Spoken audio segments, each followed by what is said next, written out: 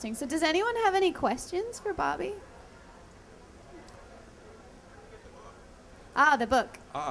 The book is available next door at West LA Music.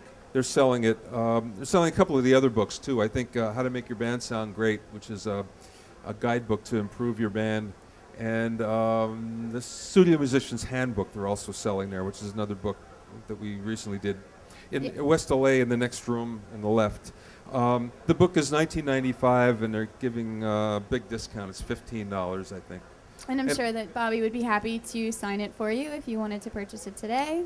Be happy to sign it, answer any questions you'd like.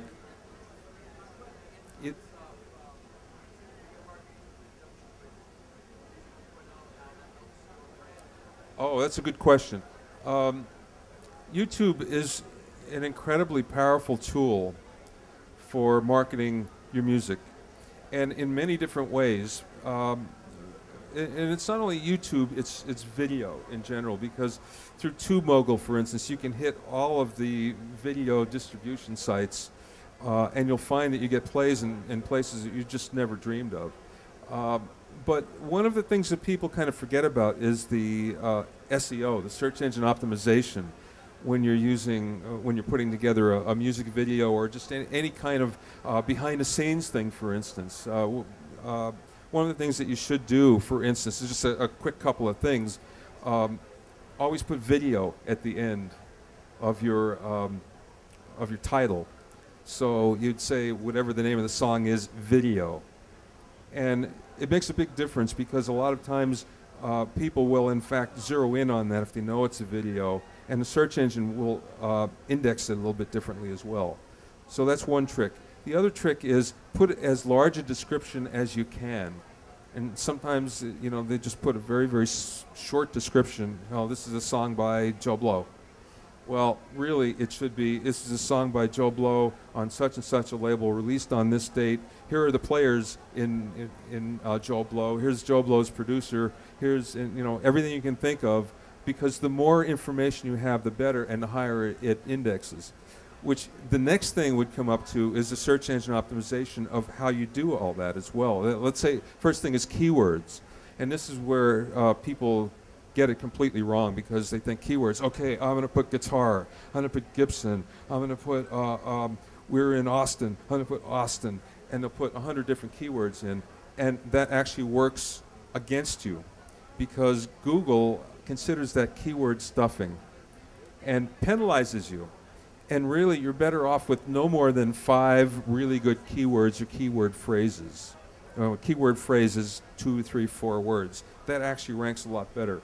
So you're better off to figure what those 5 words are, get them in the tags, and then also make sure, if you can, that the ideal situation is a keyword is in your title, it's in your tags, and it's also a few times in the description as well. And that's the real key to do that. Now, if you put it too many times in the description, again, it's keyword stuffing, and it could work against you. But if you do it a few times, it actually is a good thing that you can do, and it works very, very well.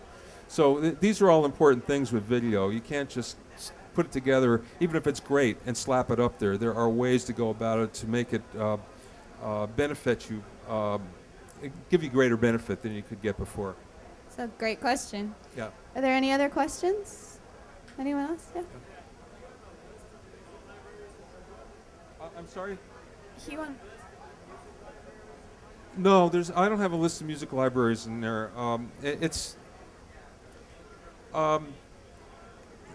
isn't a book so much about publishing, except for the fact that it tells you that, you know, publishing is pretty happening, and here's what you ought to do. Here's some places that you ought to consider, some areas that you should consider. But it's not specifically about libraries. But it's pretty easy to get, because if you just do a Google search, you'll get 1 million of them, and you know, they're all good these days. Anyone else? Any more questions? Oh, you know, something else about libraries that are kind of interesting is people kind of forget TV mixes, about TV mixes. Everybody know what a TV mix is? Okay, a TV mix is a mix of your song without a vocal. And originally it was used if you went on TV, instead of lip syncing, you would actually sing live, and it would sound really good. Well, in fact, that's a very powerful thing for music libraries as well, because they don't always want or need a vocal, but they might be able to use that basic track, and it might be a lot more valuable without a vocal on it.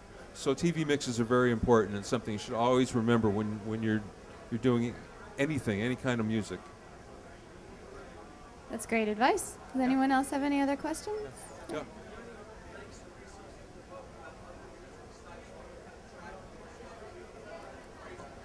Oh yeah, measurement. Measurement's one of the most important things for anybody to realize in Music 3.0.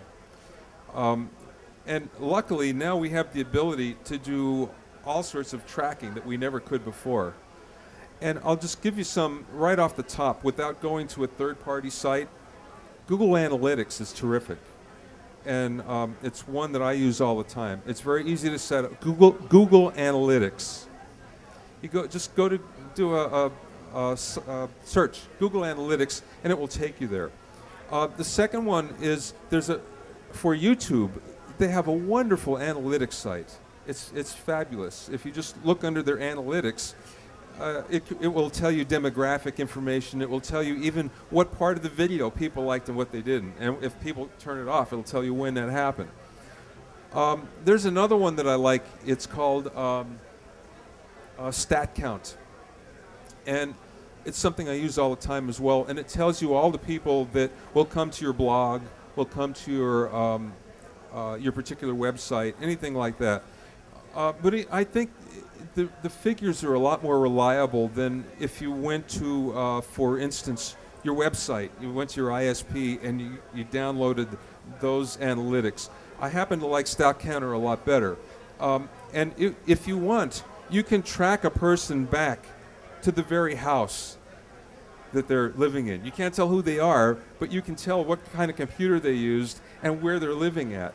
And you'd be surprised, again, you'll see some stuff come in from Latvia or, you know, from Saudi Arabia or from Indonesia, and you go, wow, I had no idea that people were into me over there, you know, that they found me interesting, people in someplace else in the world. Yeah, it's fascinating. So those are just three off the top. The Tint Tracer is another one. TYNT Tracer is another good one. And that gives you a piece of code.